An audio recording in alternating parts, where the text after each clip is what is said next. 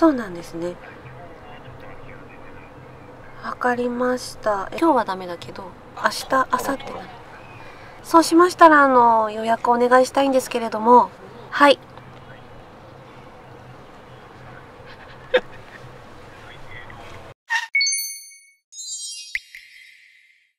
取れた。キャンプ場明日取れました。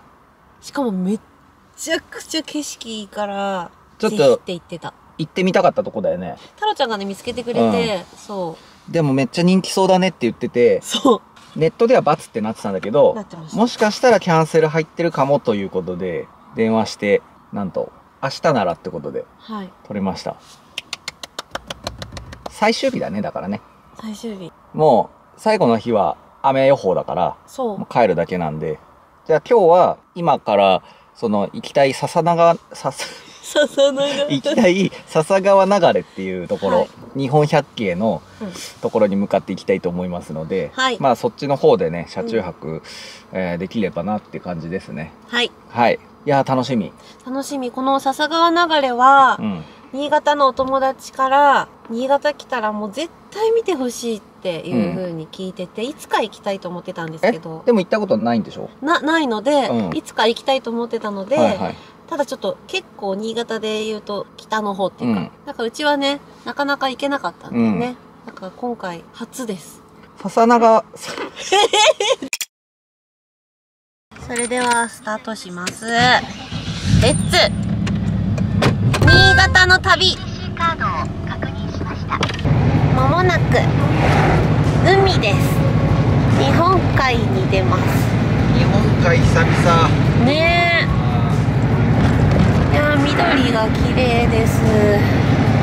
雪山も見れて緑も見れて海も見れてすごいね。なんか同じように斜めにみんななんかやっぱ海風にさ、当たってさ斜めになるんじゃない？そうなんだ。日の光があっちから当たるとかそういう系？どういう系？なんかここにもオートキャンプ場がある。これは何だろう。あ、ここだ。紫雲記念公園。あ、ここに来るんですね、明日。絶対やばいじゃん。やばいじゃん。ここまで、あ、確かに下道で1時間だ。今のとこ？めっちゃ海じゃん。ね、すごい。やば。こんな土壇場で予約が取れるなんて。でも1時だっけ？チェックインはそう13時です。川、おー、ちょっと海が見えましたよ。この辺すごいね。すごい。おー、行きましたー。おー、海が見えるようになった。すごいぞ。すごいね。すごい。太平洋とは違う空気感を持ってるよね。ね。それは本当に思う。うわー。すげえ。すごいところです。またなんか見たことない景色だね。ね。すごいしか言えない。すごすぎて水めっちゃ綺麗よ。なんかね、透明度がすごく高い場所として有名らしいです。笹川流れ。すごい岩がある。すごいよね。おー、ほら、あそこも、あそこに見える島は淡島浦村っていう村で436人ぐらい人口が。めっちゃ言いづらくない？淡島浦村。あ、淡島ここら辺です。すごいじゃん、車いっぱいだな。これ道の駅笹川流れ。あ、これだね、これだね。うわ、止まれないじゃん、全然。絶対無理な広さじゃない？ U ターンして戻ってきました。ちょっと思ってた以上に道が狭いのと、道の駅も狭くて。道の駅めっちゃ狭くなかった？狭かった。なんか駅なの？本当の。あ、駅もあるって書いてあったよね。遊覧船、あとは食べ物屋さん、お土産屋さん。これなんだけど。ほら、駅に繋がってない？ここは本当に観光地って感じ？見るだけって感じ？無理だよね、これは。桑川駅って書いてありますね。これが道の駅笹川流れらしいです。どん。すごい。景色はすごい。景色すごい。まあここもいっぱいでめっちゃ狭くて。そうですね。だから一歩手前にあった、展望台みたいなとこ、ここ一旦止まってみようか。あ、ここ？うん。広いんだよここ全然。シェビーいる。あ、本当だ、シェビーいる。一旦じゃあここに。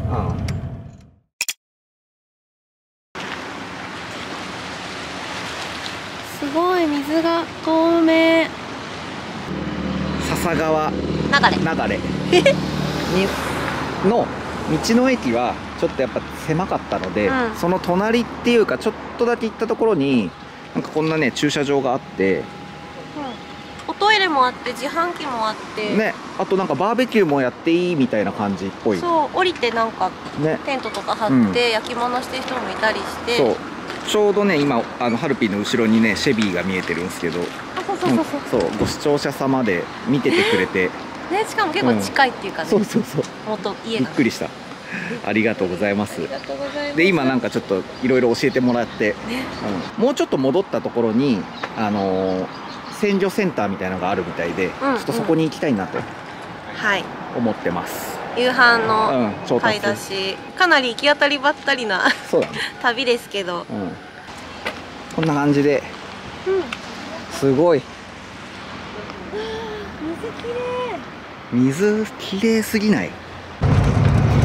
食べ物の調達に来ましたさっきねお会いしたご視聴者様からね掘り葉掘り聞いてしまって教えてもらった、そうなんか鮮魚センターみたいなね、まあただやってるかどうかわかんないって言ったけど、なんかそういうとこってやっぱり午前中がね、そうだよね、朝一からやってるからどうだろうねって言ってたから、やってたら買って夕日見たいからさっきのところに戻るか、それともなんかこの先にもあるって言ってたよね、夕日見れるところ。こういうとこでも綺麗に見えると思うね。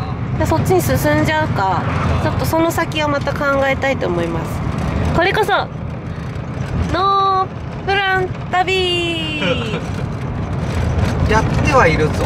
やってる？あ、やってるんじゃない？これやんこれやん。しかもまた混んでらっしゃる。駐車場でかいじゃん。よかったじゃん。ここでいいよ。鮮魚センター、あそこに書いてあります。見てきます。あ、岩船港鮮魚センターだって。いいやんここすごい。わあすごい、マジ教えてもらってよかった。本当感謝でしかない。なめろうのフライだって食べちゃう。うわ絶対うまい。タコもある。こうほら持っていけるじゃん、普通に持っていけるじゃん。車で食べれるじゃん。いい匂い。魚屋の匂い。いらっしゃいませ。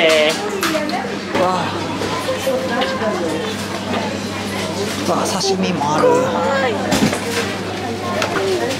あ、岩もずくだ。美味しいんだって。岩もずく。買ってきました。岩船港鮮魚センター。めちゃくちゃお魚売ってたね。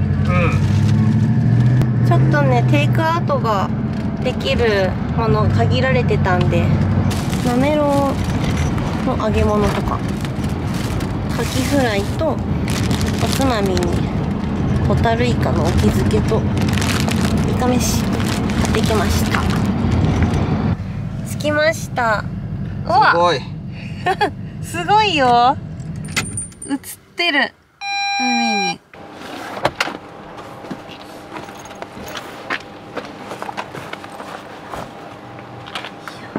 にホタテ入りイカ飯。なんか前買ったやつよりすごいでかいよ。でかいね。足もあるもん。足しょぼくない？観測でもそれ北海道って書いてあった。そう、結構いろんなところの名産が置いてあって、地物もあったんですけど、結構ねお値段がしちゃうから、とりあえずこれ熱くてイカ飯。これが？それがカキフライとなめろう揚げ。いやそれ絶対うまいよね。食べたことないなめろう揚げ。なんか輪切りにしていくらしくって。あ、そうそう、1、2センチぐらいでね。うん。あ、すごい。あ、すげえ。中にも足が入ってる。そう、しかもウニとホタテ入りってやばくない？ハルビンの好きなものしか入ってないじゃん。好きなものしかいない。好きなものの詰まり箱、詰まりイカ。やばやば、もち米やばい。こんな感じでもうすぐサンセットです。サンセットちょっとなんかあまりにも下手すぎて端っこが落ちている。いいですか？いいよ、食えればいいんだから。できた人生2回目のイカ飯ですいただきます。あ、ゲソ。ここ食べたい。ゲソ好きなの？うん。硬い。うまい。いただきます。うん、米やば。もち米やば。イカは噛めないんだよ。本当だ。中に足入ってる。入ってた？うん。うん。入ってた。硬いね。イカ硬いね。こんなもん？うわ、前買ったやつよりもゴージャスじゃん。いただきます。なめろうフライ。うわ。おいしい？これやばい。おいしい。マジで？なめろうだもん。もう揚げてるけどもはやなめろう。もはやなめろう。なめろうだって言ってるもん。なめろうだぜ俺って。おいしい。うわ。なめろうだよね。これはなめろうだ。全然硬くなくてなめろうのまま。うまっ。どんなもんなんかなと思ったけど。なんか上がっちゃって結構もう硬いっていうかさ、火が通った感じかと思ったらなんかいい生感。美味しい。美味しい。岩牡蠣が有名って言ってたけど食べれなかったんで、牡蠣。売ってなかったよね。うわ。時間が経ってるのにサクサク。なぜ？美味しい。美味しい。なんか違う。岩のりのような味がする。なんか。違くない？本当だ。うまっ。牡蠣が新鮮なんだ。かね。なんか違うよね。めっちゃ美味しいです。美味しいね。お米といい海の幸といい、本当。新潟美味しい。新潟美味しい。またね。ここもいいね、秒がね。新潟もいいね。ごちそうさまでした。ごちそうさまでした。いやー、お腹いっぱい。お腹いっぱい。でも、食べたい。まだまだ。まだまだ。旅来るといつもそうなんだよ。だんだん日が落ちてきた。素敵な時間です。ちょっと見てくるね。今ね、おやつ食べた。あ、そうなんだ。もうメリーやばい。メリーが目が。メリーさん。すごい。景色やばい。やばいね、日本海のサンセットだよ。ねえ。なかなか見れなくない？すごい。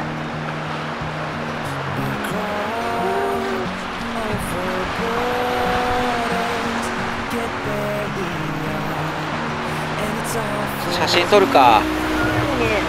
もうちょい沈んだらかな。あ、そうだね。あ、これあれじゃない。スターになってるじゃん。星のカービィ。いやー、めっちゃ景色いいよ。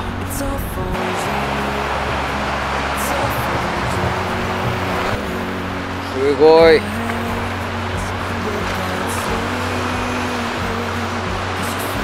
何やってんの？砂が入ってるから。めちゃめちゃ透明じゃん。これは美味しいっていうか、すごいね。こけるとこだった。満足しました。じゃあ移動しますか。ちょ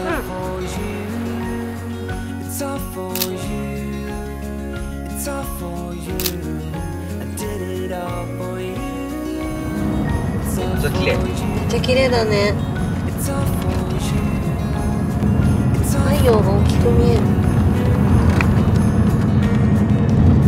ありがとう夕日。公園がある。広い。到着。到着。はい、今日の寝床です。あだー、お疲れー。とりあえずじゃあここでちょっと車中泊モードに切り替えますか。はい。ね、楽しかったね今日。ねえ、いい天気だったね。楽しかったよね。君はよく寝てたね。ずっと寝てたね君。メリー。メリー。メリー。目隠しとライト設定して、寝るためのシュラフと枕などなど設定して、ここはご飯食べたりできるようにしていきたいと思います。はい。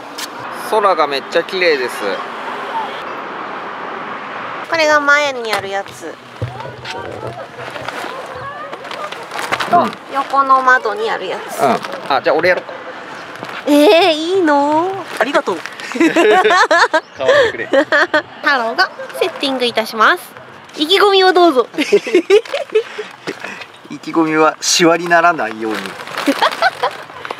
されど目隠し、丁寧な仕事をいたします。はい、ハルピンの帽子を落っことしました。丁寧じゃない。シェビーね、窓がでかいから右側から乗って左側から乗ってっていう風にしてはめないと全部はめれないんです。これはシェビー用ですか？これはもうシェビー専用のやつを買いました。高そうですね。奮発しました。これは結構断熱がしっかり効いてて。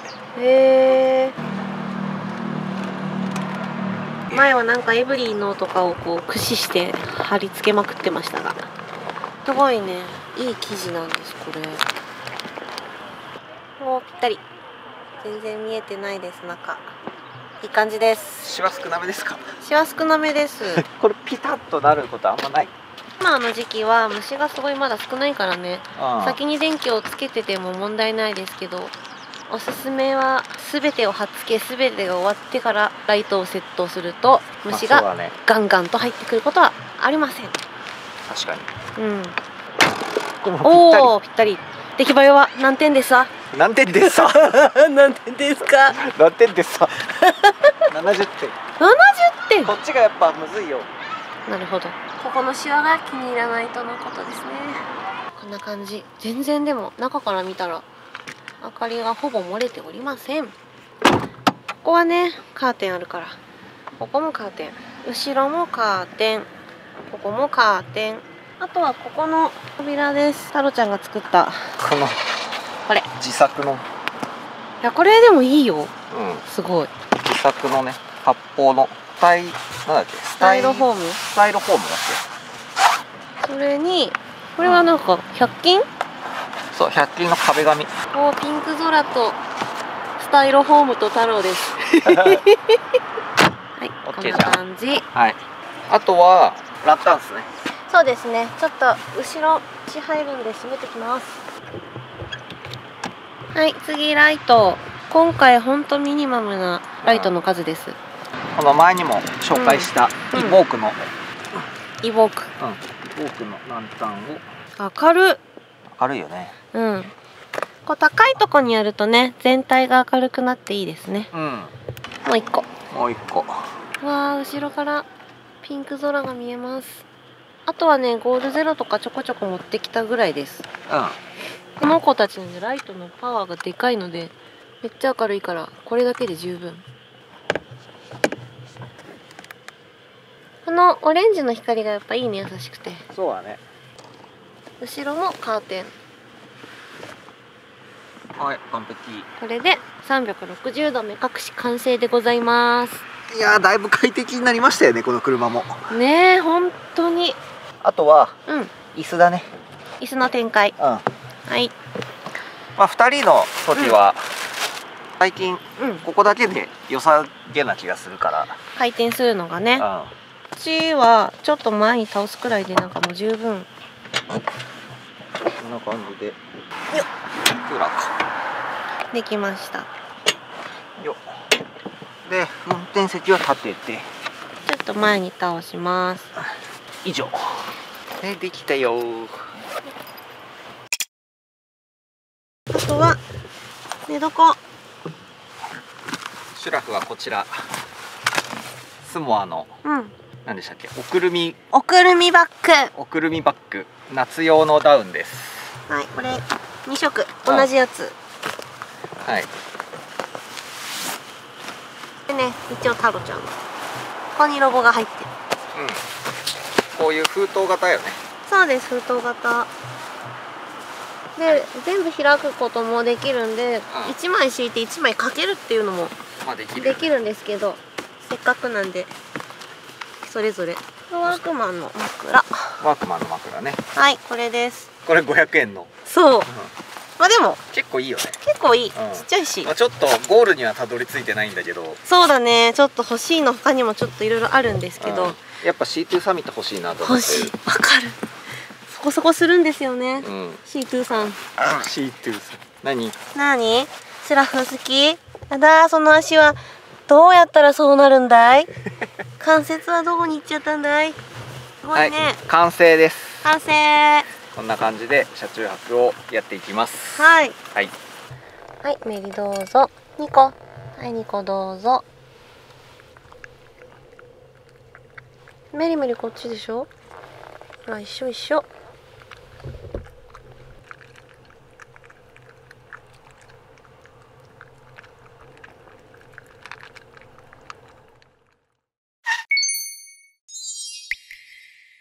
もろもろ終わりました。まったりタイムの開幕や。あれ食べんの？ホタルイカ。お気づけくん？食べる？食べるか。まあちょいちょいやらせていただきますよ。わかりました。のやばくない？買ったやつですね。ホタルイカのお気づけってさ、富山有名なんだよね。そうそうそう。隣だもんね。富山行った時にとろけるようなホタルイカを食べて。売ってたから買ってしまった。ね。やっぱ近いから手に入りやすいのかな。そんな割り方。よくあります私。心に迷いがあるからそうなるんだ。わあ、いただきます。うわーじゃん。うわ、すごい、うまそう。やばいね。それでは、はい、いただきます。美味しい。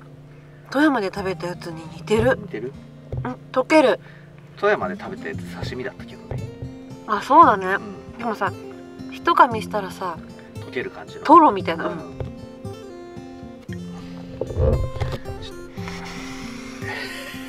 ば。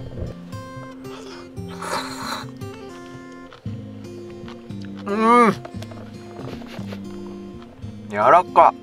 柔らかいね。味濃いめ。でもしょっぱくない。食べやすくない。うまっ。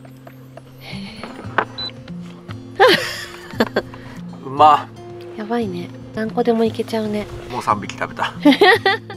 はい、そんな感じであとは寝るだけとなりました。ついに、そして明日はノープランで来ておきながらキャンプ場の予約が取れましたのでキャンプに行っていきたいと思います。なんと絶景、はい、日本海眺められるよキャンプ、楽しみですね。楽しみです。ぜひチャンネル登録していただいて次の動画も見てもらえたら嬉しいです。よろしくどうぞ。はい、それではまた次の動画でお会いいたしましょう。さようなら。最後までありがとうございました。ありがとうございました。目のところ苦手だったんだけどさ、これ全然、これ柔らかい。これ全然わかんないです。食べれちゃう。するって。手つないでるよ。楽しん、はるしん、おやすみ。おやすみ。